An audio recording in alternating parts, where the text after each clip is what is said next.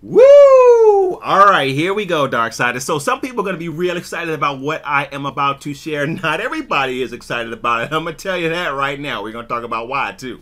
So we are getting a new animated series. It looks like a partnership between HBO Max and Cartoon Network is a go, and we are going to get Batman, Caped Crusader, as well as a Superman animation as well, which I'm not going to touch at all because I really don't care about it from what I've read. I'm sorry, I'm just not going to talk about that. We're going to keep this Batman focused. Now, for those who loved BTOS, this is really exciting news, right? And when you hear about the fact that Bruce Timm is involved in this, you might be even more excited, and he is the artist that worked on BTOS. Maybe you are excited about getting this back in your life because there were so many people that love Batman the Animated Series. And it looks like this is going to be something fresh and new, a reimagining of Batman. And they are going to examine a couple of different things. This is exciting news, especially if you also like DC animations. And let me explain to you why I think this is so exciting, and then I'm going to explain to you why some people have a problem with this. Number one, I think this is exciting because DC's animated works are fantastic. You've come up against magic before, Batman. Circe, Trigon, Felix Faust. Even Shazam's powers are based in magic. I especially loved Justice League Dark. Everything almost about most of DC's animated works are just on point, from the storytelling, the animation, the directing, the voice work. All of it is done so well. So when DC puts out something new that's animated, for me, it's always exciting. I love this because it's something fresh and new, and it's a series, right? And for those of us that love the animated series, it's nice to get something new, and it looks like this will be at least reminiscent of that vein. I think the storytelling is going to be a little bit different, and that's where people are going to have a problem. We're going to talk about that in a second. What's exciting about animated series is that, think about this, Darksiders, you can do anything in an animated series. That's what's cool about animation. You have no production limitations. It's all up to what the artist can render, and they can do anything.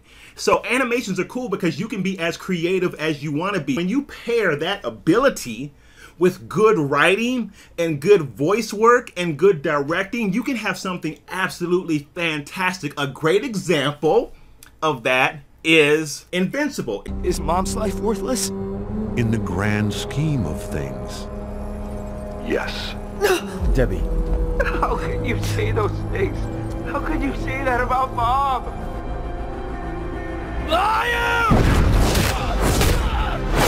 That's an example of what you can do when you bring together great storytelling as well as very, very good animation and very, very interesting characters. So that's what excites me about this. Now, all right, so listen. Okay, some people are gonna have some problems with this because it did say a reimagining of Batman. So the question, Darksiders, is what does reimagining mean? What kind of stuff are we gonna get?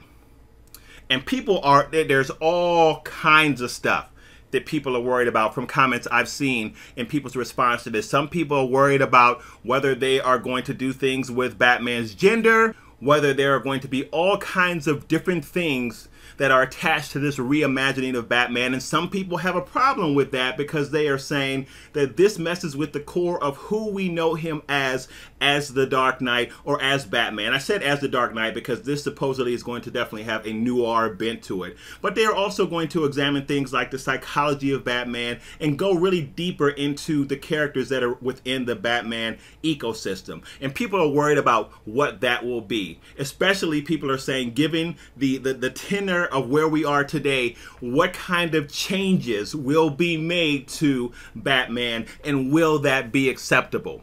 We don't know really what they are going to do there. And that's the thing that kind of has some folks up in the air. Some folks are worried about it. I will tell you personally, I'm looking forward to this. Now, I don't know how I will react if they make some kind of extreme changes to Batman. I tend to like superheroes with kind of these classic characteristics that are very large names, i.e. Batman, Superman, Wonder Woman. Those heroes I like for their classic characteristics to be represented. That's just where I am.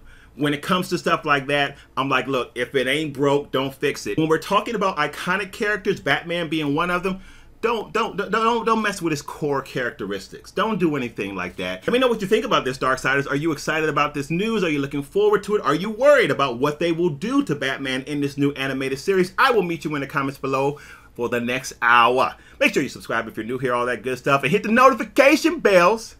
Ladies and gentlemen, I'm working on a video right now about what director should actually valley for the title of the DCEU universe. And I'm thinking of somebody that's not Zack Snyder.